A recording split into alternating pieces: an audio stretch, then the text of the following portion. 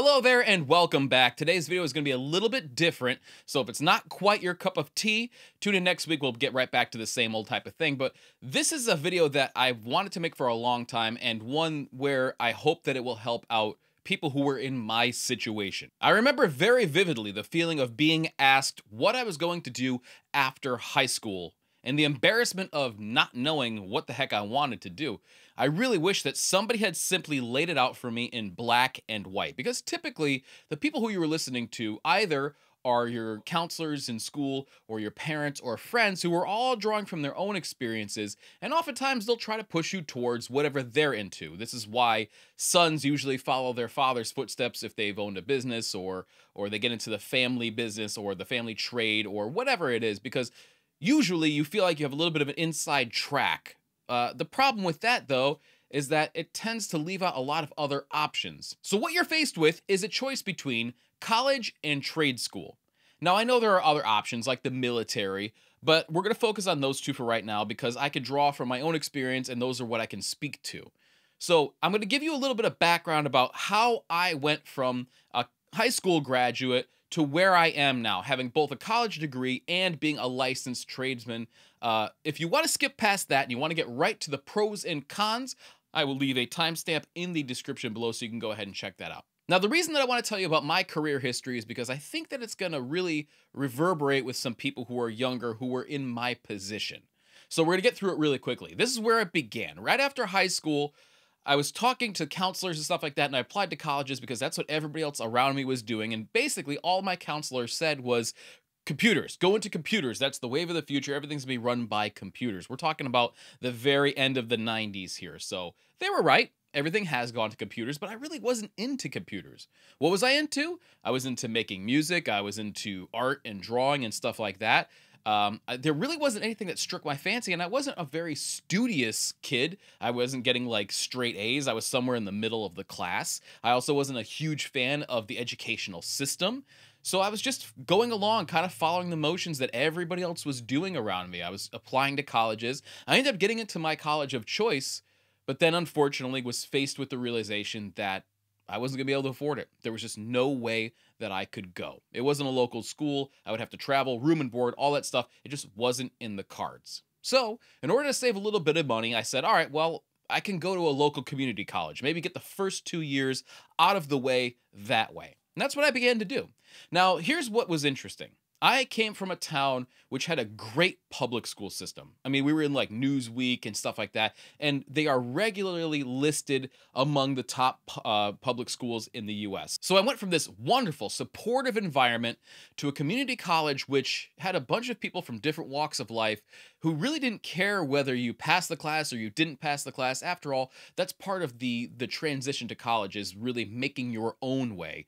And it was a bit of a culture shock. So I went ahead, I took the classes that I needed to take, and in the meantime, I worked during the day or whenever I could at a local mechanic shop. And I started learning to be a mechanic down there. It wasn't too long that I started realizing that I actually liked the feeling of having some money in my pocket rather than my time taken up by pointless projects and homework and all that stuff. So I said, what the hell? I'm going to go down here. I'm going to work full time. I'm going to make some actual money and go ahead with that. So I did. I learned to work on cars. I got my Class A CDL so I could do heavy duty tow truck driving. But I remember very vividly the moment that I realized I couldn't stay in that profession anymore. I went to a tow truck class. And I remember the guy who was speaking, the guy who was teaching the class. He was an engineer and he invented some sort of new thing. I don't know, some doodad that you used to tow the truck with. I don't remember that, but I do remember what he said. He looked at us all and he said, well, you know, if you guys have read, I know you're probably not big readers, but if you've read in Newsweek or blah, blah, blah, that statement right there. I was a big reader. He didn't know me, but that was enough for me to say, I don't want to be perceived this way. Now, it was one guy's perception. That was one guy looking at a bunch of people and making a judgment on them. And it wasn't everybody. Not everybody looks at mechanics that way or tradespeople in general. But I started looking at it a little bit more closely. I started saying, well, what's the career path here? What can I do? Eventually own my own garage? You know, most of the dealerships are fixing their own cars now. Long story short, I realized that that wasn't the career path that I wanted to go down. So, after one very frustrating day at work where I was just angry at the world, angry at where I was, kicking myself for not having the same opportunities to go to college and afford to go where I wanted to go, just being angry, I decided to leave work and I drove straight to the local tech school to speak to one of their counselors. And I decided in that meeting right there that I kind of was into electrical technology. I could be an electrician. It seemed cool, seemed like it was a pretty clean job, especially compared to crawling under trucks. So that's what I did. That night, I signed up for the electrical technology program. Fast forward several years, I had done my 4-year apprenticeship. I completed the educational requirements. I was ready to sit for the licensed journeyman test in the state of Connecticut, and that's what I did. Passed on my first time. Now I was a licensed electrical journeyman. I could do whatever I wanted to do. So what I did is I kept on working at that job, kept on going, ran a crew, ran a few more jobs, began to kind of climb the ranks a little bit. And then I started again feeling that itch. Like I wanted to know where else I could go. I was beginning to feel like I was kind of coming up against the ceiling again. So I dug a little bit more. I talked to my boss. I said, you know, what about project management? What if I got into managing that side of it? And he said, well, you know, project managers, they're kind of a thing of the past. That really doesn't exist anymore. I think you should stay here. And so I said, okay, well, I see where your interest is at. Of course, it's his own business. So I went back to state school. I found some state schools which offered classes at night so I could complete my degree. And that's what I did. I went back at night after working a full-time job and I completed my degree. So now I have a college degree and I'm a licensed tradesman. So I decided to go ahead and apply for an assistant project manager position, which I got. So I was into the office finally. After doing the field stuff for so long, which I again enjoyed, I was interested to see the other side of it, the money side of it. All the things that my bosses would complain about, I was getting to see how that actually worked. So it was very interesting. And that brings us to today. Now, I've worked for a couple of different companies, but I finally got into construction management as a whole, and I really, really enjoy it. Nowadays, I've done jobs like a brand new resort casino. I've worked on the railroad. We've done substations, all kinds of very interesting stuff electrically. Places that I never thought I would go, things that I would never imagine that I would see. I'm very grateful. So now as I stand here and I have finally come through all of this to get to this point, what would I tell that kid who is frustrated, angry when I was younger, just like that? That's what we're going to go into here. So here we are. We're going to go through the pros and the cons that I see from my perspective of trade school versus college, since I went through both. Now, I didn't go through the full college experience of 4 years away from your parents and partying and drinking and all that stuff. Mine was a little bit different, but still, I got to see the pros and cons of both. And having worked in both a blue-collar job and a white-collar job, what the differences really are, because I think that I have some unique insight that unless you've really worked for an extended amount of time in either, you wouldn't really see. So let's get to the pros and the cons of college versus trade school. Now, the first thing that I want to say here is that it's a crime that more high schools aren't pushing kids who are cut out for a trade job into trade schools. Do not try to force a square peg into a round hole if this kid is clearly more geared towards that type of life. Unless you really enjoy education and, you know, the rigors of going through it, the educational system, the way things work, maybe college isn't the way for you. Maybe you're one of those kind of people who's really good at problem solving, who gets a lot of enjoyment out of helping people or building things. There's a lot of different trades you can go into. Of course, my background is construction, so I'm going to speak to that. But still, it's really too bad that more high schools don't consider trade school a viable option and equal to college, because I really do see that it is. So what are some of the benefits of going into the trades? Well, number one, you can earn while you learn. If you're going to college, you're not earning anything, maybe a part-time job just to pay your room and board or whatever it is. You're not really earning a lot, especially in your chosen field, until at least 4 years later. And that's if you get a job right out of college, which most people don't do. With a trade, however, you're earning as you're working. So you're learning and you're getting paid. And the way tradespeople kind of look at this is that it's a loan. It's a loan that you pay back over the lifetime of your career with your knowledge, and the way you pay it back is by teaching others. So you're earning a wage. When I started off, now this is a while back, but still, I made $13 an hour as a first year, fresh off the, assembly line electrician. That was the deal in Connecticut at the time. You were required to be paid half of what a journeyman or a licensed electrician, in other words, is paid. So I started off at $13 an hour. It wasn't long that I was bumped up to $14, $15, and I think I was making about $18 an hour in my third year as an apprentice. But either way, I was earning money, I was learning stuff. Finally, then I sat down for my license exam. So you don't do that in college, but in trade school, you absolutely do. You earn while you learn.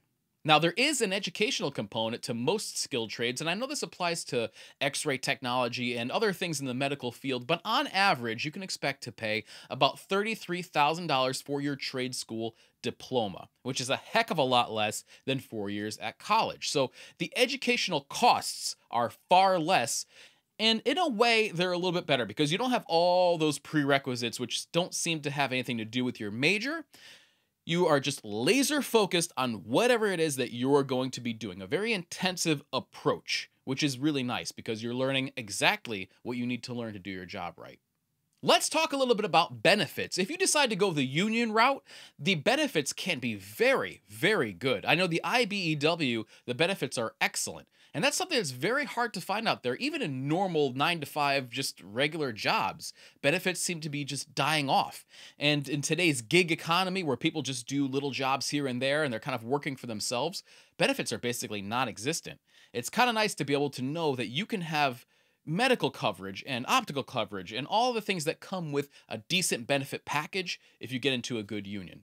Here's something that I didn't realize would be a benefit until I got into a white-collar job. You have a higher degree of activity throughout the day. So you're actually working, you're moving, you're doing things. For me, it was up on ladders, running wire, laying conduit, all kinds of stuff throughout the day keeps you active, keeps the weight off. And just at the end of the day, you feel physically exhausted and you go to sleep and you sleep great. Now, sitting in a chair all day, looking at a computer screen, it's kind of odd. Sometimes I'll come back and I'm like, I didn't do a thing. Didn't actually physically perform a thing. There's a certain reward to feeling tired at the end of the day. I really kind of miss that. And there are days where I'll come home and I'm like, boy, I got to hop on the treadmill for like an hour just to get the blood moving. The degree of physical activity throughout the day, it really helps, especially since living a sedentary lifestyle. Coming home, sitting on the couch from the job that you were just sitting at, looking at a screen, it's just not good for you. So a higher degree of physical activity, I see it as a benefit. There is also a very real sense of accomplishment. Like I mentioned earlier, if you look back and you see the lights turn on in a big old building that you worked on, and you get to see the fruits of your labor, you get to see it come to life. It's an extremely rewarding thing. To wrap up this list of pros for trade school, it's very hard to outsource these jobs. When it comes to building or it comes to anything that you have to physically do, it's very difficult to outsource that. Now, you can argue that almost anything can be automated, right? Things are going to come along, machines, robots, stuff like that are going to happen. But you're still going to need people to operate those robots and those machines. Now, we're talking years in the future. For right now, you can't outsource it. Of course, there are some drawbacks and things that you won't enjoy that people in white-collar jobs do enjoy. Number one is it relies on your physical ability to work. Now, this may not seem like a problem to you younger guys, but as you get older, you realize that your body is wearing down, that things start to ache in the morning that didn't ache the night before. That's just the way things happen. It's a wearing down process. And unfortunately, if you break a leg, if you have severe back or neck injuries, it may really affect your ability to earn a living. Myself, I had a back problem about 10 years ago, and it put me out for almost a month. It was terrible. And just knowing that if my back goes and I can't earn a living, then this is all for nothing. And what am I going to be able to do? It relies on your physical ability to perform the work, and that sometimes can be a very scary thing.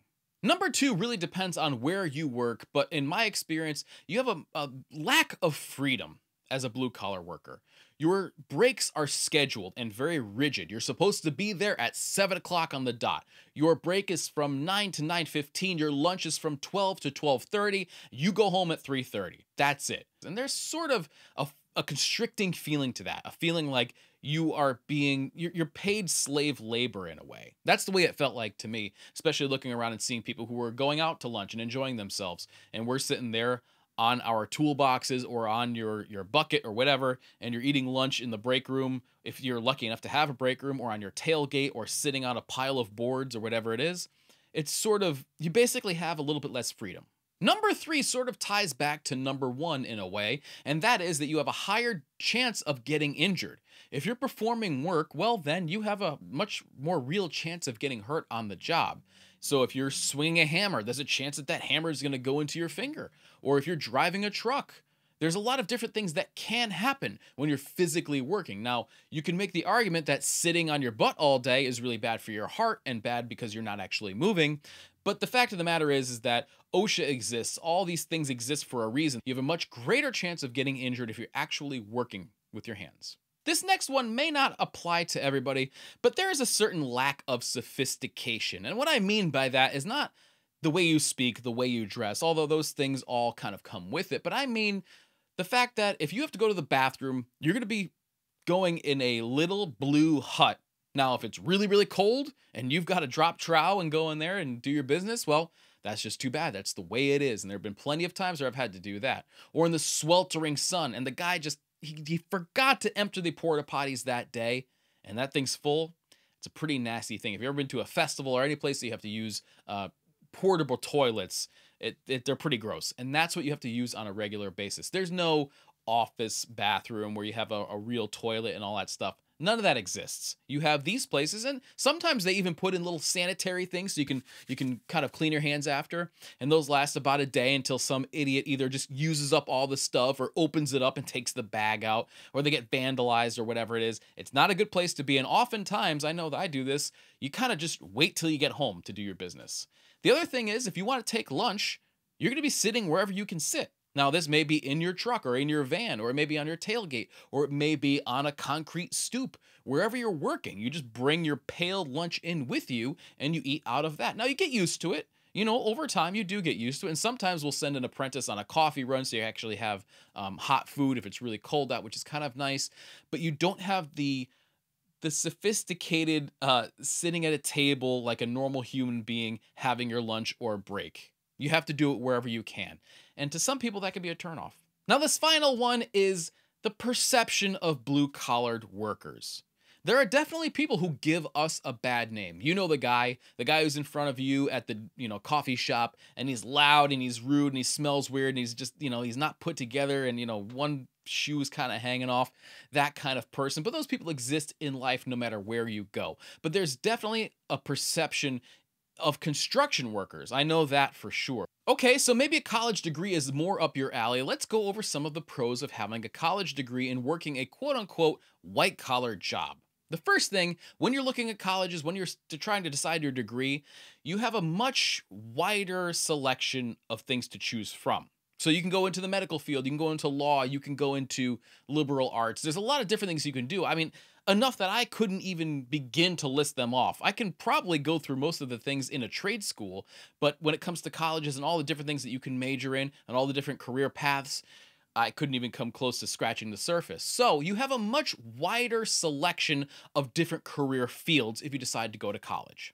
Now, this does vary greatly, but as I mentioned before in the drawbacks for blue-collared workers, usually if you have a white-collar job, you have access to things like a real bathroom or things like a cafeteria in the bottom of your building that you can go to, or the ability to be a salary worker and make up your own hours or even work from home. Those are all things which are just unknown to blue-collared workers. And there's something that's a real benefit, which most people, they just get used to, and they don't see how really nice it is to be able to use a warm bathroom in the middle of January.